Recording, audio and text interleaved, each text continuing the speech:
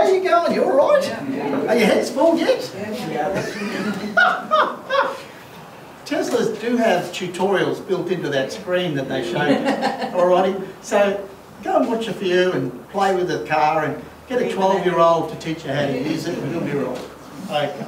So I'm going to introduce Luke that you haven't met before. So Luke has had his Model 3 performance since September 2019. His car and my car must be twins, and has travelled in it extensively across the East Coast ever since, holidaying, camping, doing track days and showing people how great it is to own an EV. With professional experience across transport, electronics and IT, Luke brings a wide range of experience, expertise and massive amounts of knowledge to share with us today. So give him a big hand. Yay, So I was going to talk about trips and IT nerd that I am. I've got slides.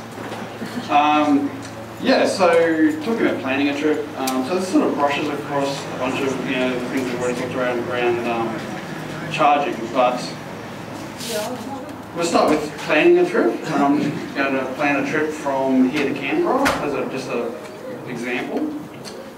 So thinking about where you're going, what sort of tools you'll need, maybe possibly some cables you might need, what sort of charging you plan to do on your trip. So whether you're doing DC charging or AC charging at a destination, what your backup plan is if something goes wrong, whether you call RSEQ and need one of their chargers or get towed somewhere, stuff like that.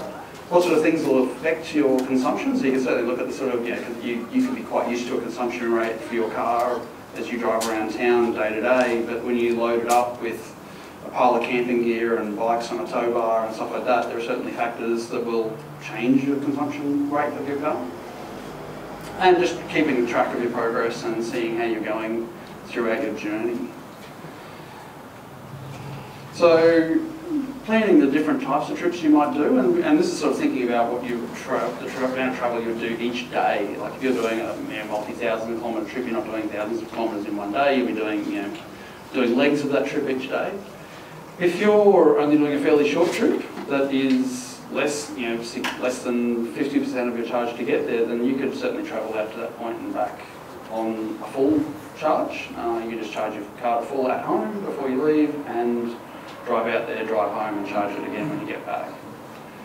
Conversely, if you're going beyond 50% of the charge and you need to go further, and I suppose the next category from there, is that you would be driving somewhere where it's far enough that you can still do it within the range of your car, within 90% of its capacity, which means that you would drive from where you are now out to a hotel, Goondiwindi or something like that, and charge there and then drive back again. Right?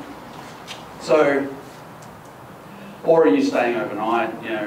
What are your options for charging whilst you're there overnight? Would you be charging mid-route? So would you be using DC chargers like superchargers to charge mid-journey at morning tea, lunchtime, stuff like that? And do you fix a specific route, or are you trying to be flexible and just travel into the great unknown and make an adventure?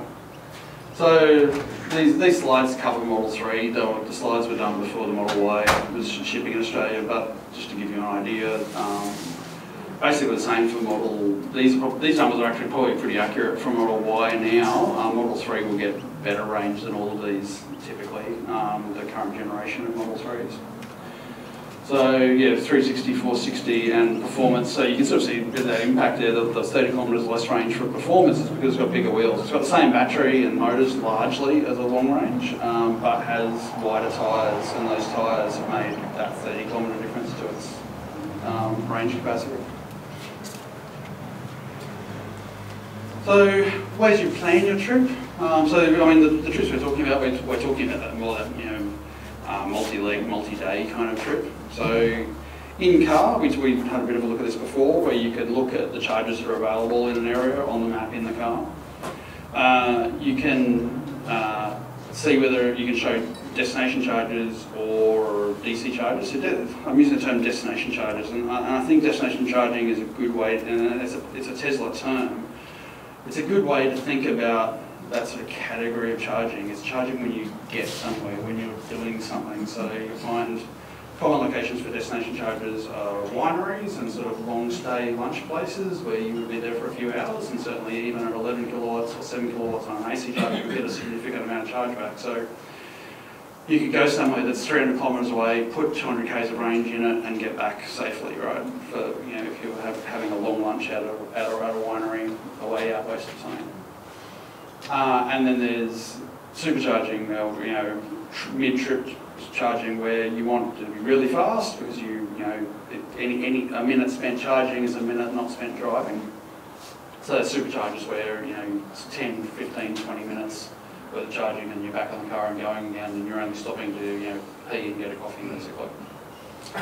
So you can see those selections there in the car. You can filter between destination chargers or and the other key category of destination charging is motel chargers, and motel chargers are the best. You know, and that's by far the best convenience improvement to any trip I've ever made is staying at hotels that have destination chargers. It means you leave in the morning, every morning, with the car at 100%. So it means that any of the even supercharger stops you make during the day, you can stop for like 10 minutes and put that extra, you know, few k's in that mean that you're basically driving all day. Without, you know, any drama on the road. You've got, you know, you're leaving in the morning with 500 k's of range in the car. So in the car you can see those destination chargers and superchargers. You won't see third-party DC chargers. So you need other applications from other people. So PlugShare is a open, editable database run by normal people for normal people. It is like Wikipedia. It's a catalogue of, you know, user-generated information. So on the basis you should treat it with a grain of salt. It's not a professional business. You know, the information there is just gathered from other normal people, so there's errors and omissions and might not be up to date, and there's a bit of fuzziness to it. It's not raw data from the charger like you would get from the Tesla app for the Tesla chargers or from, you know, the ChargeFox app for ChargeFox chargers. It's a bit grayer than that.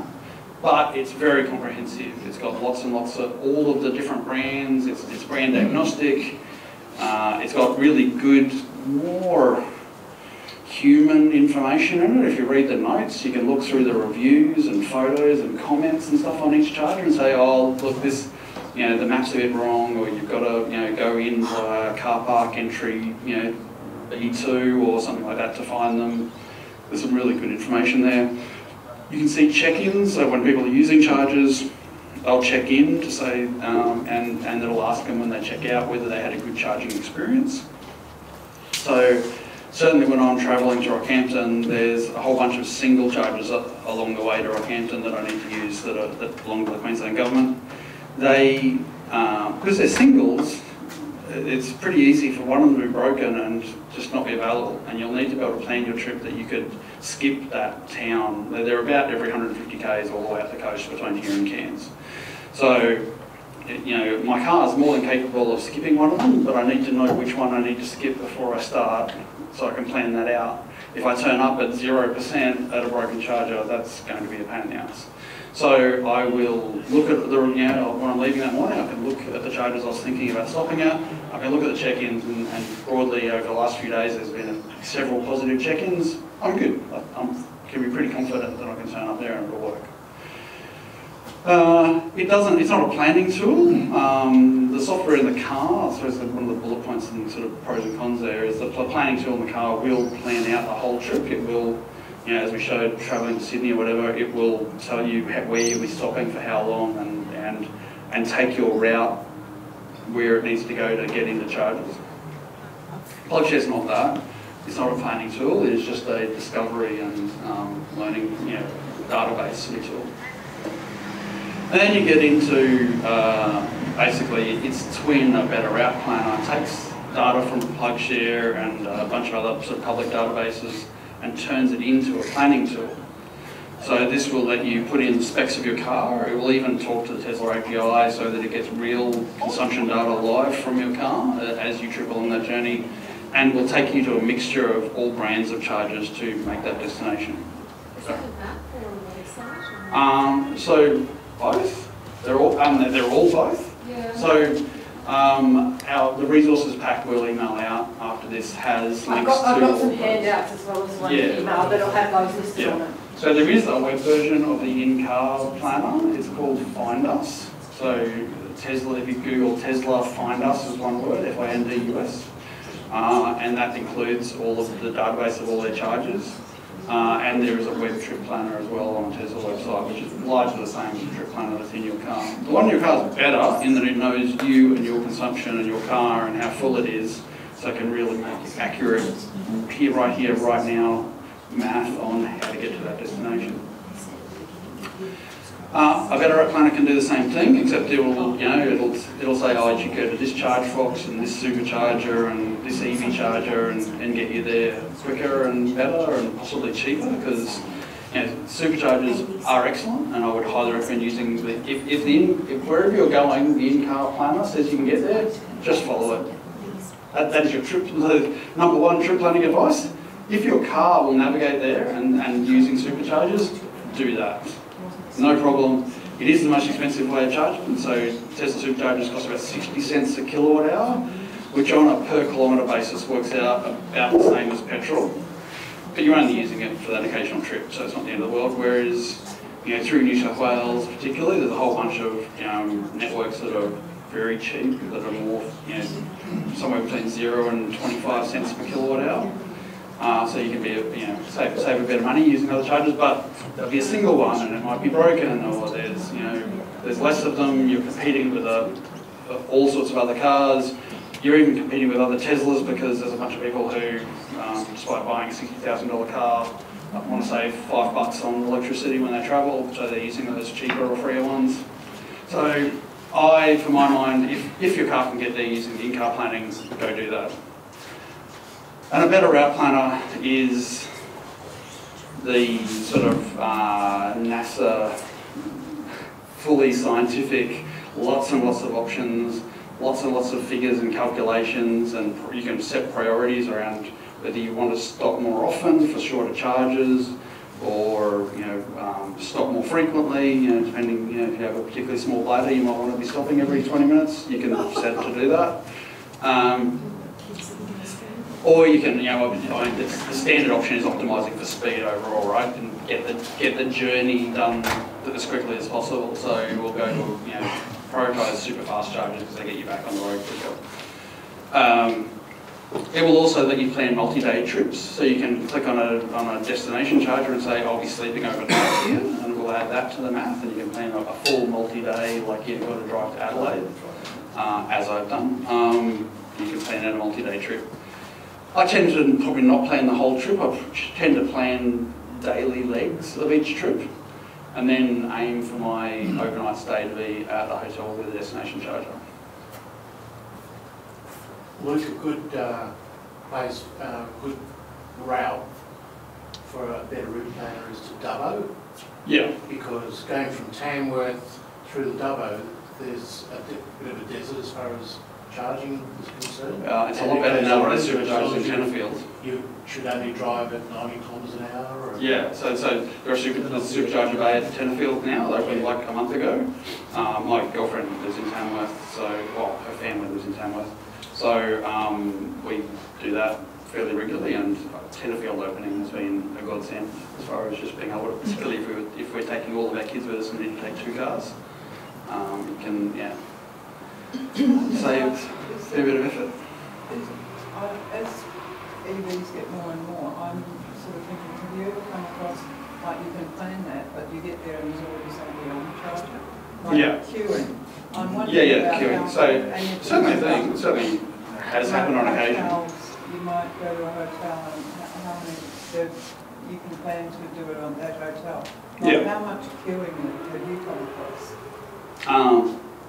Not much. Driving to Rockhampton on the first day of the school holidays can be a bit of an adventure sometimes, with a bit of sitting around and waiting, and having a Type 2 cable with me. Like as I said, if you travel in Queensland, I would buy it regularly, as I do. I drive to Rockhampton 2 or 3 times a year. I'll take a Type 2 cable, because at least then if the DC charger is either busy or broken, you can just stop for a couple of hours and charge off AC and then make the next 150k leg to the next one. When I've travelled to Rockhampton with Katrina in 2 cars with all of our kids, and took a Type 2 cable, and we basically alternated where we'd get to a charge station and plug one of the cars in on DC and the other one on AC, and then do the opposite at the next one. And we got there at a good rate. Like, you know, the amount of AC charging you got in the second car, for their, like, they're pretty slow AC, they're only 50 kilowatt DC chargers, so you're typically there for about 30 or 40 minutes, which is still a useful amount of AC charging at 11 kilowatts. And the AC charging, that's a non-Tesla charge? Yeah, they're all ChargeFox, the ones in Queensland.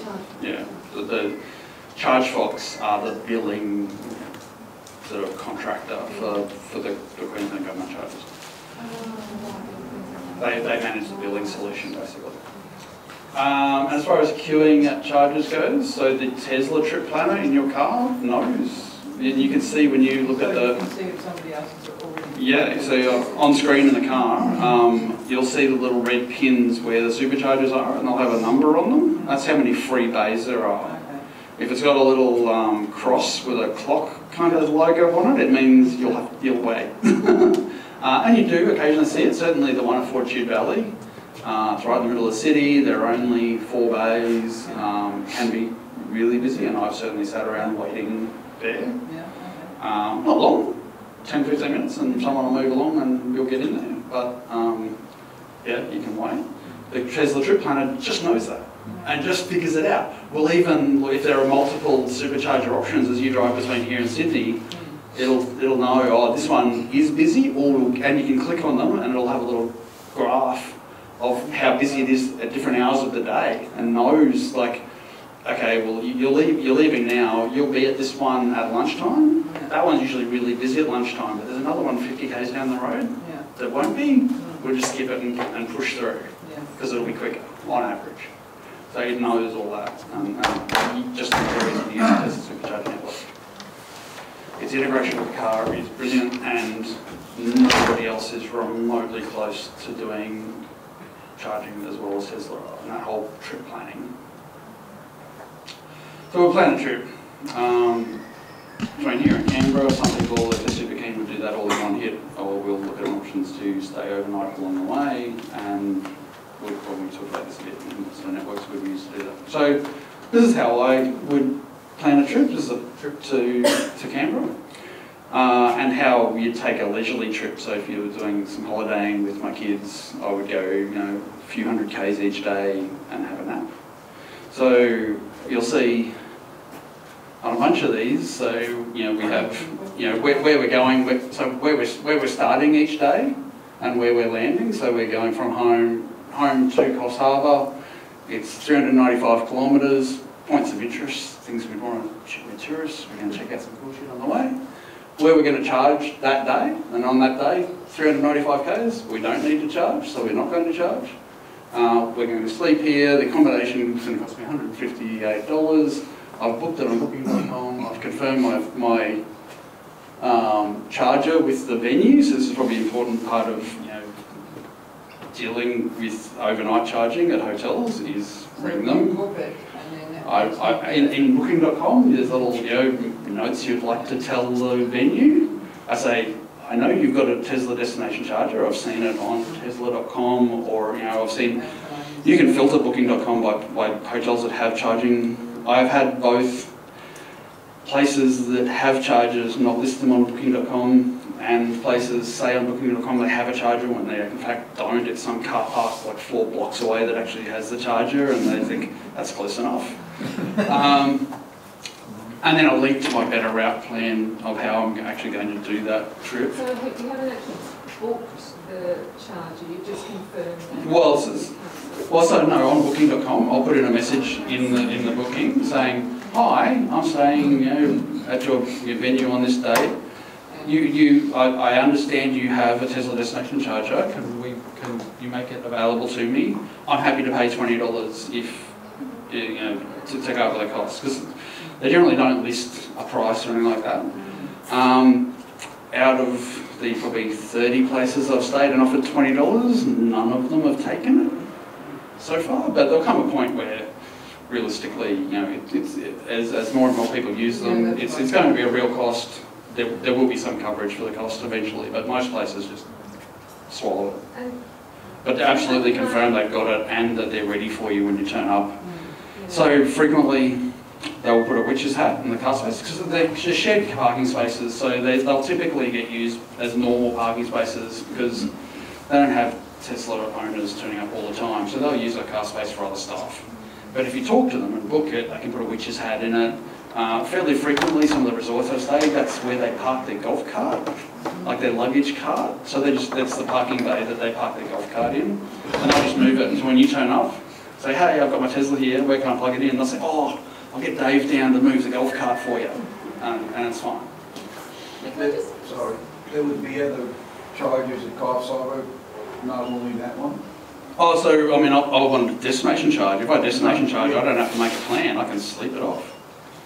No, but I'm saying if you just want to stop at Coffs Harbour and just charge to keep going, not overstay, but there are other charges at Coffs Harbour, like... Oh, yeah, absolutely. Yeah, there's not just that one there. No, this is a plan that I've made for my I'm just saying there are other charges at Coffs Harbour, apart from the one that we just... Yeah, have a look at plug. We'll have a look at plug share in a minute. There's orange spots on plug share are DC chargers, and they're all around the place. So, but I was just explaining my system. I'm a bit of a nerd, so I've planned it all in Excel because, you know. But the 395K, Yep. how much to charge do you have left? Will you pick that? No, it was, I think I landed with like 8% or something. Is that right? 8? What?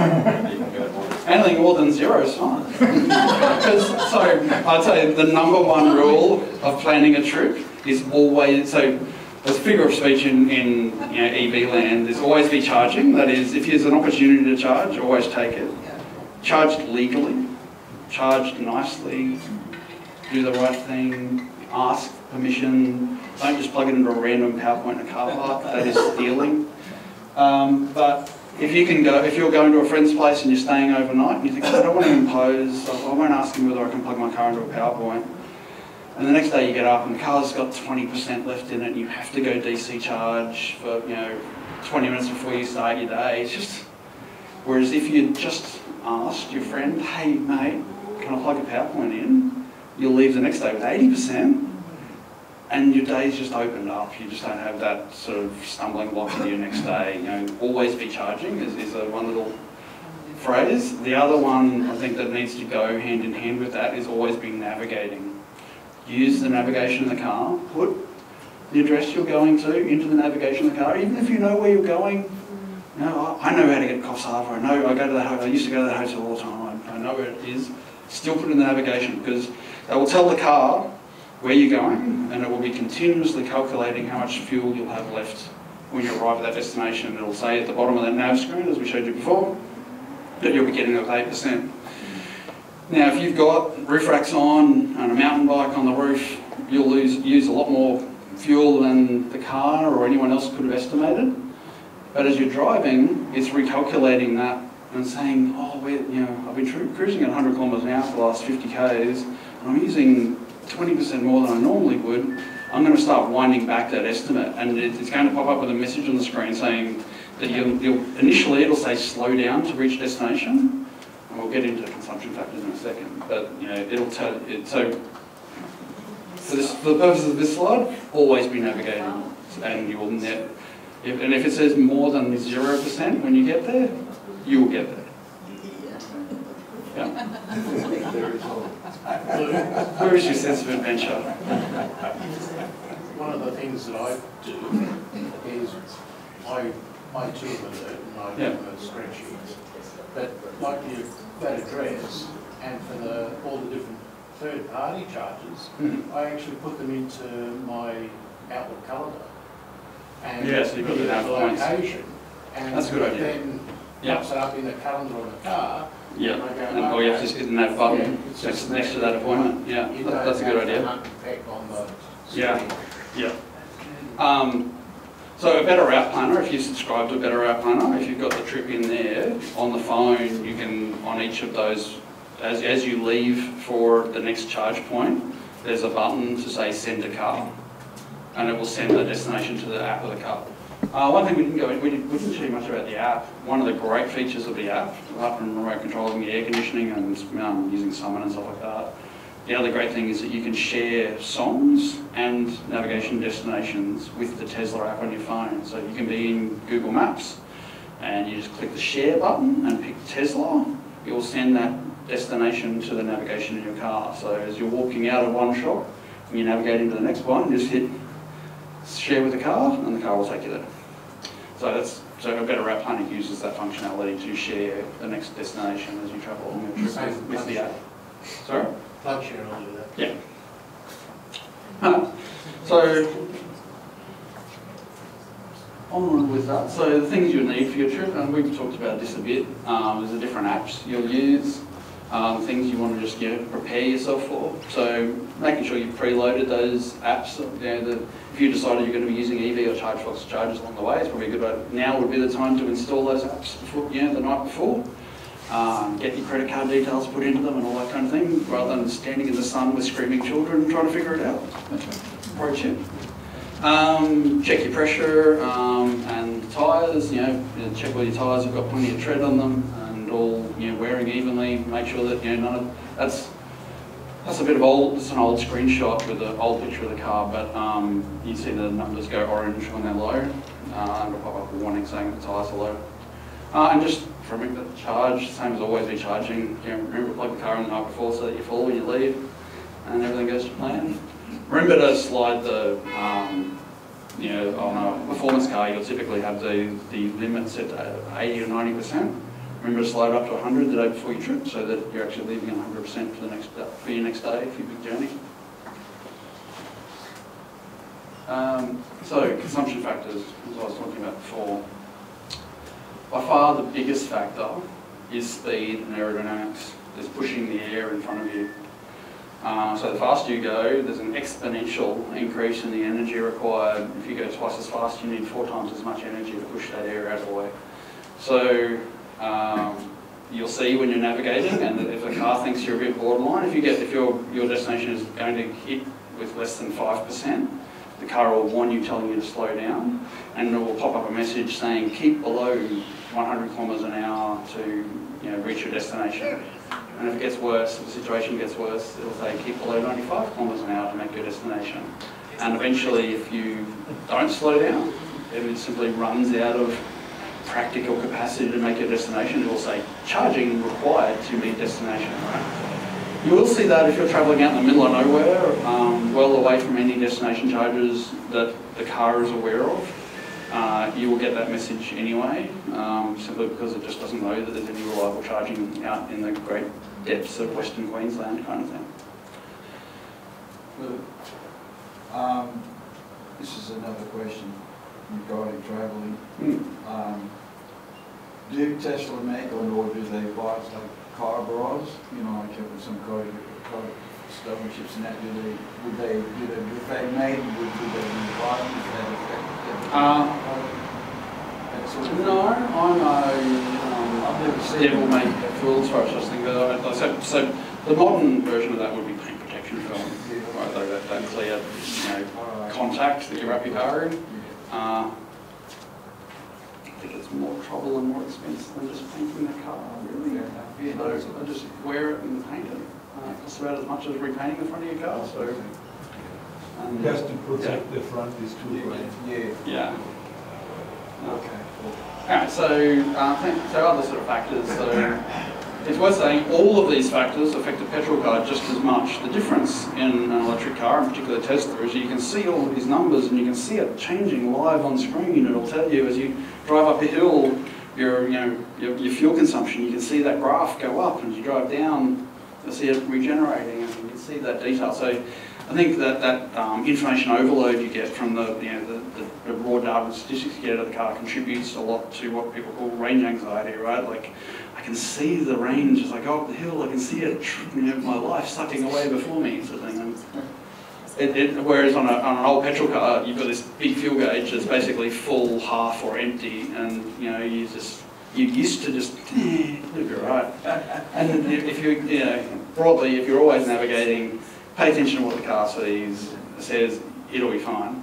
But these things do make a difference, and it's sort of interesting from a nerdy point of view. I've done a fair bit of driving around with bikes on roof racks or bikes on a tow hitch on the back and camping gear in the car and things, and it all takes away. Rain's probably one that, I don't know, not many people even realised in petrol cars, but rain will make a 5 or 10% difference to your fuel consumption. Because as you're driving through water on the road, the tyres are sticking to the road more, and all of that water that you see being sprayed off the side of the car was pumped by the car. The energy that went into that, pumping that water out of the way, has come out of the battery or fuel tank, as the case may be. But speed's a big one. Take 5 kilometres an hour off your speed, save 10% of your consumption, right? So it can make a very big difference if you're running close to the line. Weight, terrain, hills, going up hills, towing. So towing is mostly aerodynamics. It's, you know, having this giant square box that you're dragging through the air, is like having a box collapse behind you, makes a huge difference. And different wheels and tyres. I've got aftermarket wheels on mine, and they do make about a 15% difference to the amount of energy it consumes. But gosh darn, they're pretty. So life is compromised. So the wheels I've got are not the wheels that came from Tesla. I bought them from another company. The wheel or the tyre, the rubber bit? Or both, yeah. Yes, I've got 305 tyres. Like I've got tyres that are like that wide on the back of mine. Yeah. And they'll use that more. Because they're just less aerodynamic. The Tesla ones, particularly like the aero covers, are very slick, and the tyres, are of a certain width. So the amount of air and road contact that those tyres make is all friction. The wider the tyre is, the more friction it makes, the more air it's pushing out of the way. All that. So this is the energy graph. These screenshots from software from about a year ago. They're a little bit different now, but fundamentally it's the same thing as far as trips planning goes. You'll see the grey line. This is where you're starting a trip, and these are kilometres or miles in the screenshot. We've stolen it from the internet. And the grey line is where it estimated when you started, based on your previous consumption of the car and the current sort of rolling average of your consumption rate. It thought you would land with this much percentage, but as you drive along and you've been using more than it thought you should have by now, it's estimating a bit lower, going down into the orange sort of below 15% sort of zone, or 20% zone. And it's fine, as long as you're, as long as you get to your destination with some charge, and you're 100% certain the charger at your destination will actually work and recharge your car, it's fine. You can see the dips and wavering in this line as it goes down, as you this is distance versus charge level. You can see where this will dip down, and that's the consumption. You're consuming more aggressively than the average. The straight line's the sort of average consumption of the car on flat ground. When it dips down, this is it going up a hill. It's consuming a lot of energy, and it's putting that energy into lifting the car up higher. And then you'll see it actually gains, like over this sort of couple of kilometres here, it actually gains charge. The car is recharged as you've gone back down that hill, and pretty much come back to being on the average. And that's the magic of an electric car. Or a hybrid car for that matter. It's being able to use that energy and then get it back again. Whereas on a traditional petrol car, you put that energy on the downhill into brakes, just slowing you down, going down the hill into physical brakes and engine braking. Whereas an electric car, that energy comes back into the battery and you reuse it again. If you plug a diagnostic connector into the car, you can tell how much of the energy from the car came from charging out of a power point and how much of the energy that the car uses came from regeneration. And I'm running at about a third of the energy my car uses to run itself as energy it got back out of its own wheels. So, which is pretty phenomenal. And that was basically energy that a petrol car would have just, been choking us to death. So this is the same thing, except it's, the car's just started with a more pessimistic understanding of your consumption over that journey.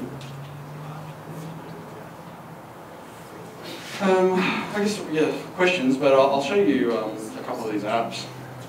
Just kill this.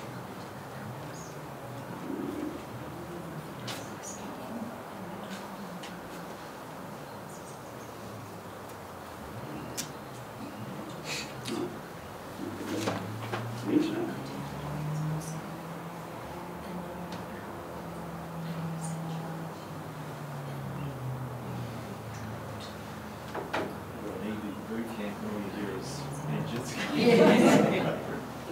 Skid pan up.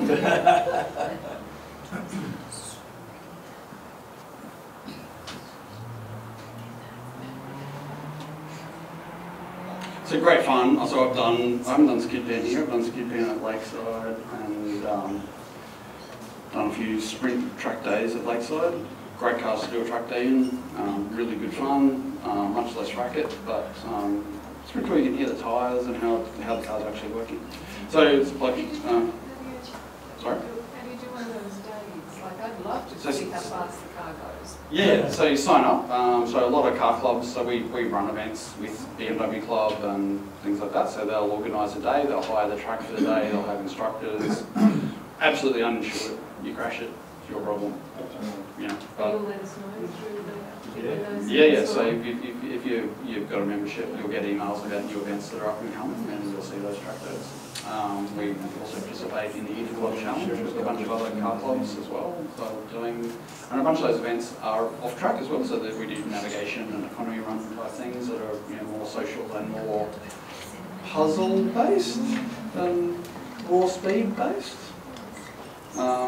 Yeah, so you find clues about how to navigate, and you need to. They'll ask you questions about what colour a particular monument was or whatever, and get points over the day. And yeah, lots of good fun. So plug share. You can set filters here, what sort of plugs you use. So I've got it set to, you pick the charges that are available. We can't see them. Oh yeah, sorry. Mirroring things that are for exclusion because they can't use them, or at least not in Queensland. Oh, that's just in New South Wales, isn't it? The third parties using superchargers is currently only in New South Wales. And that was only for the last 2 months or something. It's a fairly new concept. And it's not all of them either, it's only So you'll see, so this is all the DC chargers that are around.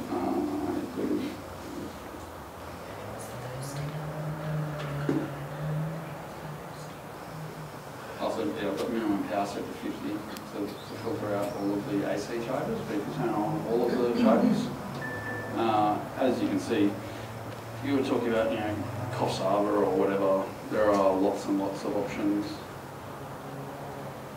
around.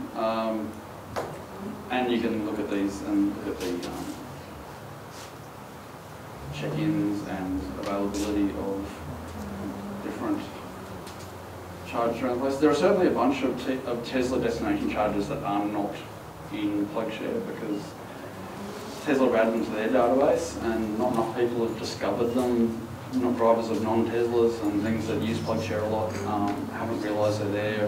And if you own a Tesla, they're in the car nav, and that's pretty, good enough. But Tesla find us. Let's get them.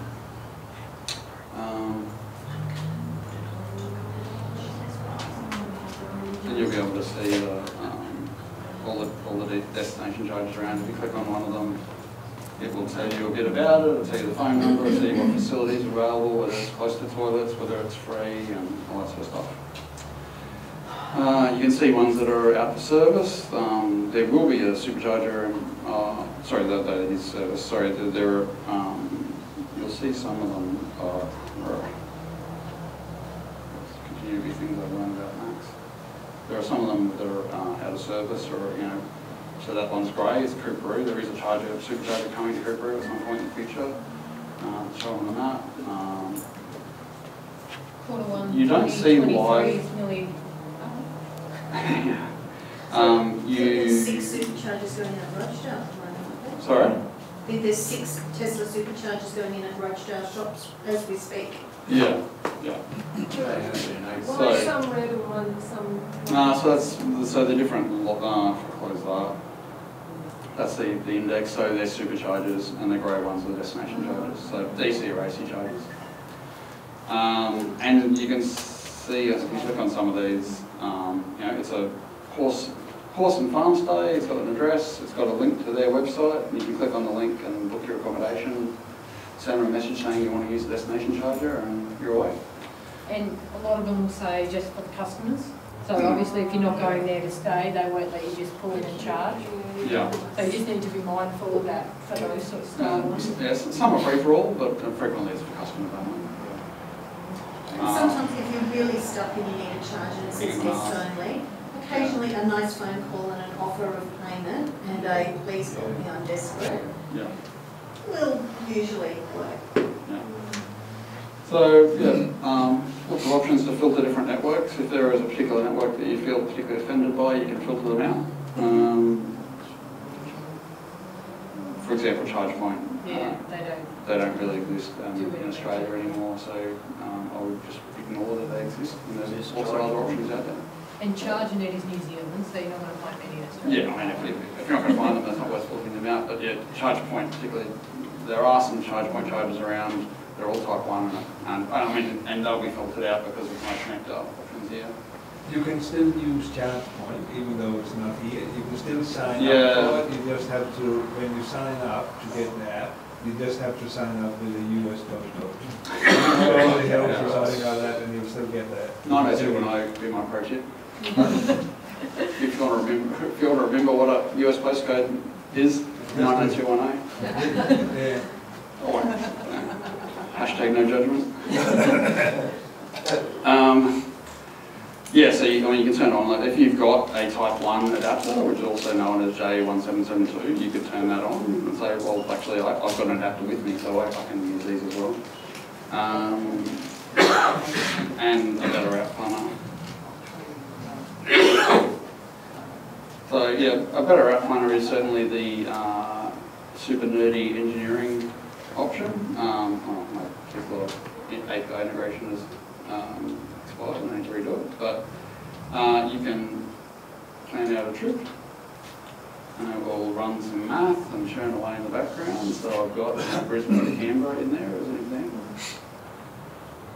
And it will take me mostly to Tesla chargers because they're in good places and they're fast and available and multi-bay, so it generally knows how long people spend there, so it uses all that as a factor.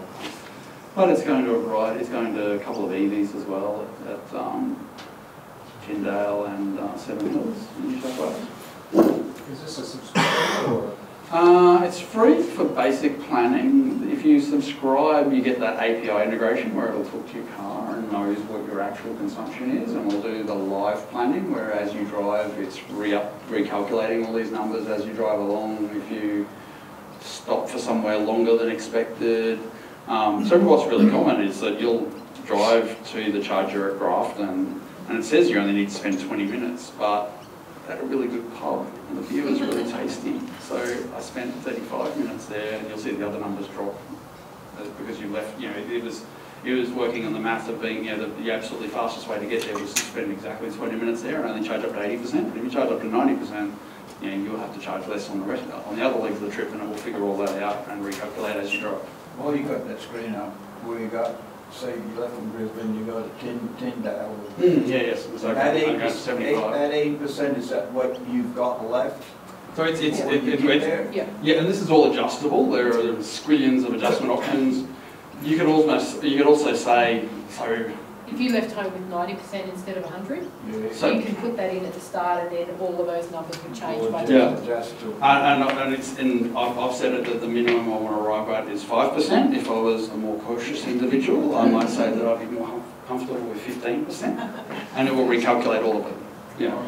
So also, I would say I was going to be leaving really early in the morning and I was going to be landing at Port Macquarie before 10 a.m. and it's actually at a winery, and being at a winery before 10 a.m. is really boring and there's nowhere to go and the toilets aren't even open. So I'd probably I'd tick avoid on that one and it would recalculate and just use whatever else it could. Because I know that's just not a good place to be before 10 a.m. in the morning.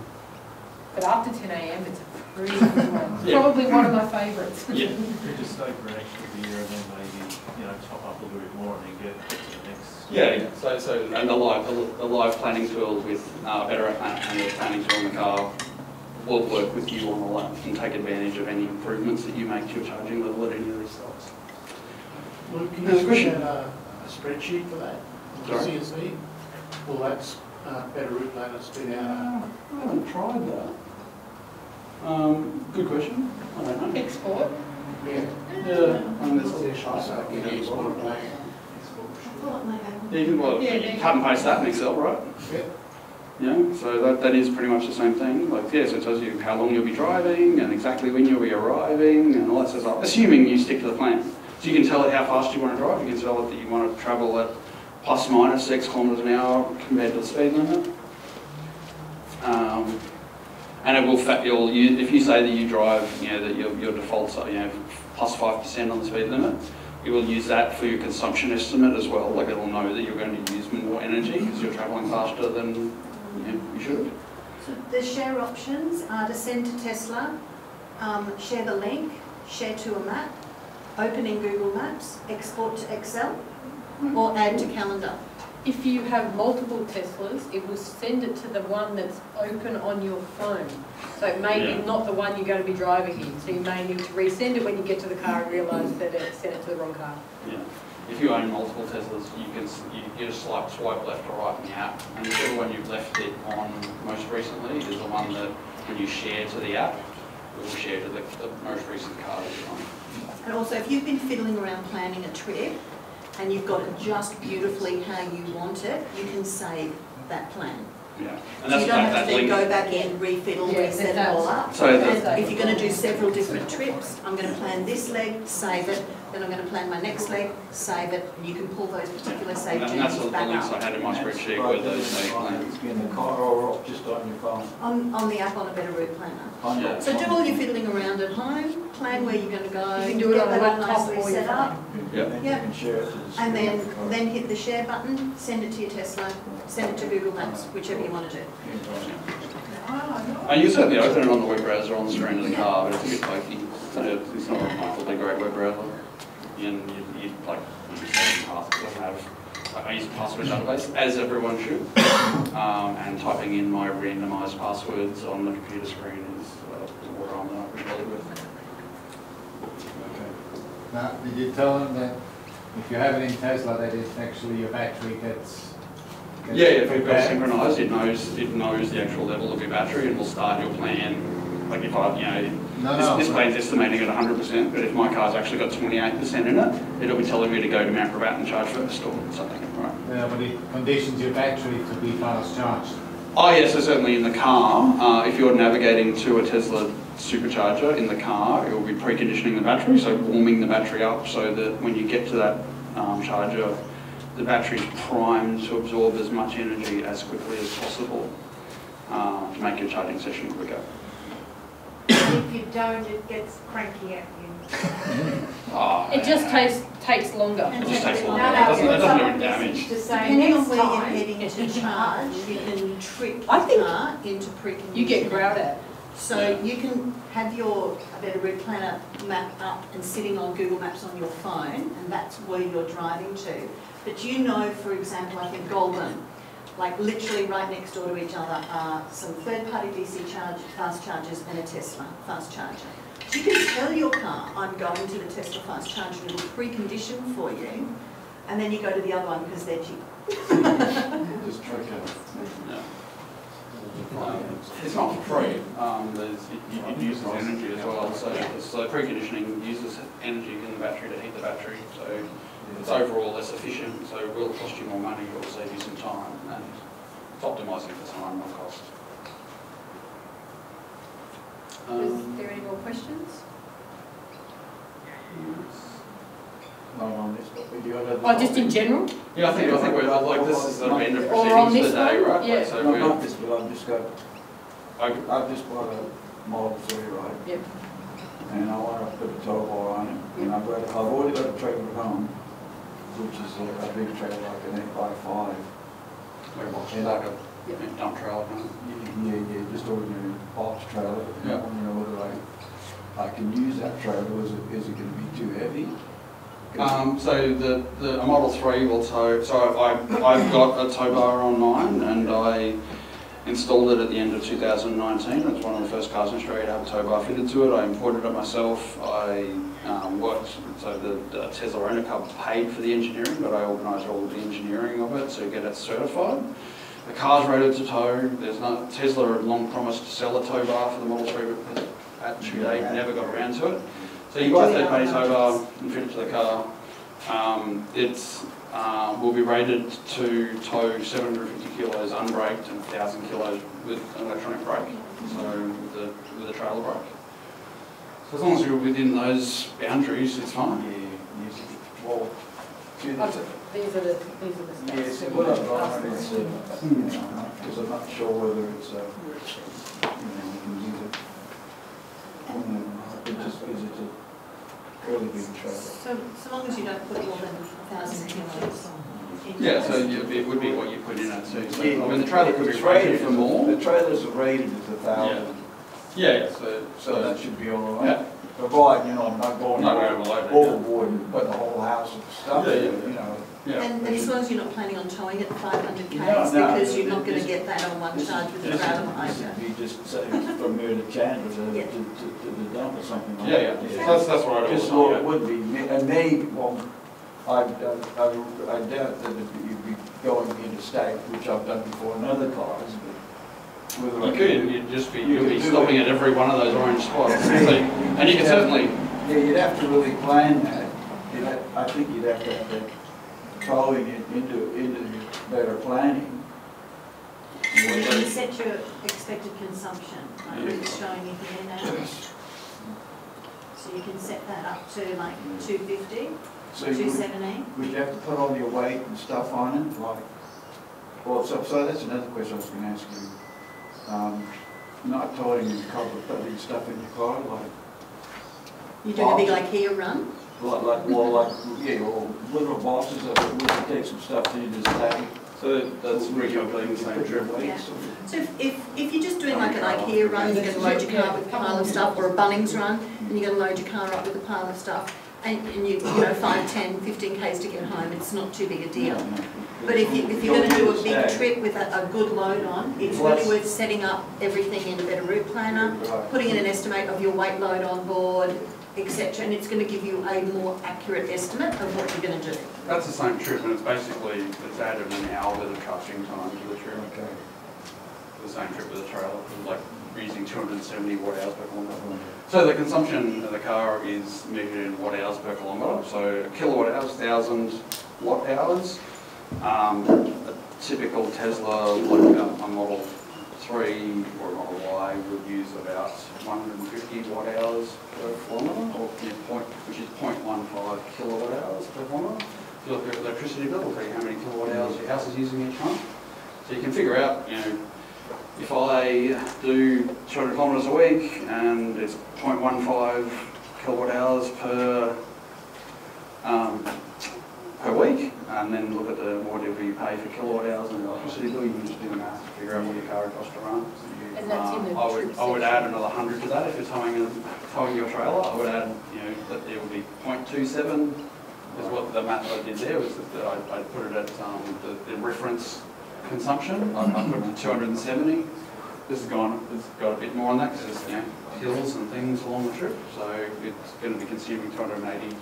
So the more detail you can punch into those initial settings in your better route planner, the more accurate the estimate is going to be in your plan. But that's what this arrival percentage adds a bit of fudge to, and always be, like I said before, always be navigating. And if you leave thinking you'll get there with 5%, and it starts recalculating because, you know, the economy's not what you thought. If it starts raining, for example, and you lost 5 or 10% to that, it'll tell you to slow down, and you still get there. Yeah. You mentioned before about performance only charging up to 80 or 90%. Yeah. On every day. What's the recommended for all of them? Yeah. So it varies. So they still sell different models of cars with different chemistry batteries. The base model, Model 3 and Model Y have what's called an LFP, lithium iron phosphate battery in it. The LFP battery doesn't wear out when it's charged to 100% to the same sort of rate. It does wear out like typically lithium batteries, you know, the damage you do to the battery, the amount of wear they're suffering is just, you know, doing their job is quite high when they're really empty and really low through, between 10% and 90%. The wear, if you keep it in that range, the wear on the battery is very minimal. And then as you get towards 100%, the wear, they start wearing out, just being charged. So if you keep your phone topped up all, overnight, 100% of the battery wears out. That's why phone batteries wear out every couple of years, and whereas your Tesla battery lasts 10 years, because they put that 90% limit on it. So it stays within the zone where it wears very little. LFP batteries, they're not actually charging to 100%. 100% is not 100% on an LFP battery. So if you buy a standard model car today, you'll have an LFP battery. If you buy a long range or performance, you'll get NCA battery, nickel cadmium battery. RWD, so confusing standard range. Yeah. Yeah, rear wheel drive. Rear wheel drive. And now it's just Model Y, right? It's like there's not even a suffix. It's just Model Y and Model Y performance. Yeah. So now the different chemistries of batteries need to be treated a bit differently. The LFP battery needs to be charged to 100%. They recommend at least once a week, and there's a message on the screen. We saw it in the car before. That is required to calibrate the battery. It needs to be charged to 100% fairly regularly, because they're not the way it's managing the battery. It doesn't know where 100% is until you charge it to 100%. So to actually tell you the fuel gauge, how much energy is left in the battery, it's basically accounting.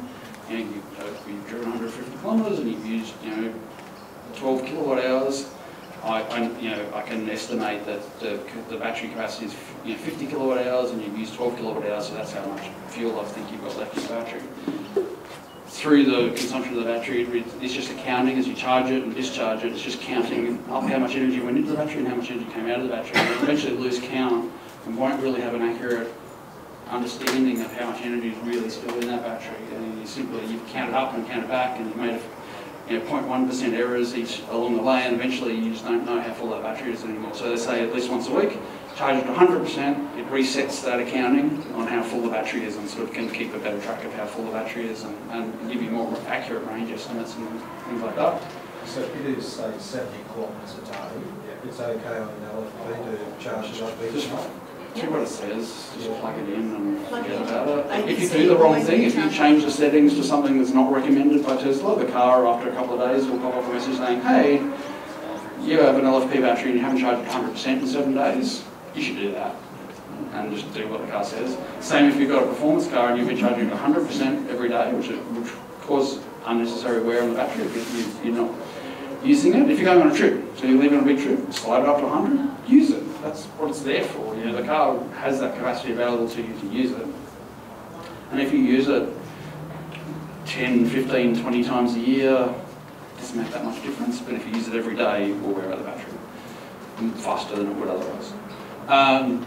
So if you charge, and I've done this when I was travelling to Adelaide, I was charging every day of that trip. I was charging 100% every day, because that's what I paid for and that's what I needed to comfortably get to my destination each day. And after the third day, it popped up saying, hey, you're charging 100% every day. Probably shouldn't. Do you really need to? Do you really need to? Is that what you mean? The answer was yes. If you are, that's cool. But the message just reminds you that what you should be doing. So always be navigating, pay attention to what the car tells you, you'll be fine. And remember all those details on the settings there. When you go into the details about your car's configuration, you can tap on that and it will give you the info about what your battery is, what type it is, tap on it again, and it will give you the basic charging instructions. And there's a couple of pages of the manual that go into all the nuts and bolts of why and where. Referring to something that can upset people, read the manual.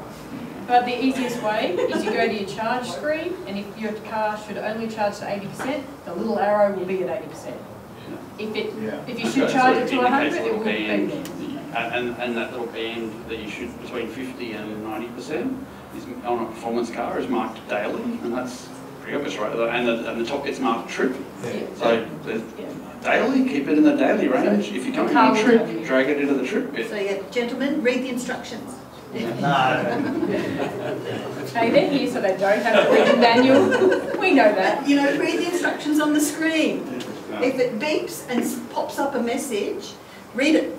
Yeah, there are no serious pro tips that the car won't make you well aware of. There is one. So if you charge to 100% on the batteries that don't like charging to 100%, it's bad to leave it at 100%. So if you charge... Yeah, so it includes tools, so what you should, if you're charging 100% for a trip, you can use scheduled charging. So you can set the off-peak charging so that, and it will start charging. So you're charging it, your charge is capable. You plug it in, the car knows where you are, it knows how fast the charger you're plugged into. The charger will tell it that you're capable of charging at 7 kilowatts. And you say the battery's at 60% and it knows that it needs 4 hours to get to 100% ready for your trip. You set scheduled charging, you say, I'm going to depart at 6 AM. It will start charging at 2 AM so it just touches 100%. 10 minutes before you're out the door. So the car spends a minimum amount of time at 100%. If you've got a standard car, you care not for any of these things. Doesn't matter. Alright. So we had a little handout with some of those apps on it. I will email it, but if anyone likes a paper copy, we have paper copies as well. This is another silly question. Before I got my car, I ordered it, I spoke to the service guy about that question actually. He said the answer's probably going to be no. Yeah. But if you give Tesla a call and just try, they may. Yeah, because I haven't contacted them. Yeah, they may, but the answer's probably going to be no. They did that with all cars, that you couldn't put your referral credits to a car that was already ordered. Yeah. So they're going to probably do the same with that. It wasn't even. No, it was one of the ones he submitted. It was about the referral credits from Tesla. So Tesla previously had a referral program and then it went silent for a while and they've just reactivated it. Yeah, they just reactivated it and it now not only gives you credits for cars but also for purchases from the Tesla shop as well. So Frank purchased a wall charger and yeah. He's still waiting for his car and he's wondering. Yeah, but you know, if he'd waited, he could have got the points, and yeah, it would have been a bit more beneficial. But yeah. I haven't contacted them. Yeah, so contact them and check. But my contact said the answer will probably be no. Yeah. All right. Is David talking about his copy? No, but that's the next bit. Someone asked before about coffee things and different get-togethers. So TOCA as an organisation, we organise something at least once a month. So we have this event this month. Next month we have a Easter egg hunt on the 1st of April. May is a regularity event. Yeah. So what day is that going to be, Luke? That's a good question. I can put a calendar. Yeah. So there'll be a regularity event for the... So it's a track event. It's but not so speed focused. It's about doing laps to a consistent time. You go out for a trial run at the beginning of the day, do some laps around Lakeside, nominate a time, and the closer you get to you lose. Oh, actually, it might be an economy run for May. Is it economy? One of those. Yeah. So skills-based event. Yeah. And then June, there's multiple things going on. There's the Motorfest in Brisbane, and there's also an EV Expo in Noosa. So we're actually going to do a weekend in Noosa, so do a few things on the Saturday before the Sunday event as well. Linda runs a coffee. Yeah, it's had a little bit of a pause. So I do a south side, but everybody's welcome if you want to drive. And it's a general EV coffee and cake. Usually midday in the midweek, but we are looking at doing a weekend, you know, Friday evening or Saturday thing as well for people. If you're all members of TOCA, I'll be sharing the events on the TOCA Facebook page, but also on many of the other Tesla and EV Facebook pages, so that you'll see those events there. David has Magella. They do the north side one over their part of the world.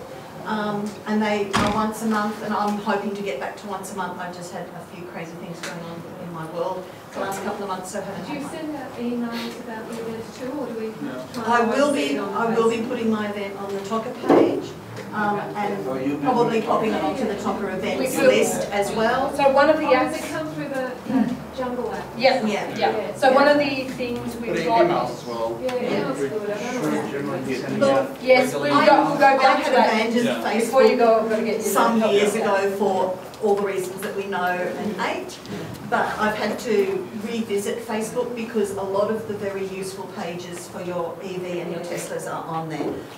That's all I do on Facebook, is check my Tesla stuff and my EV stuff, and then I go away.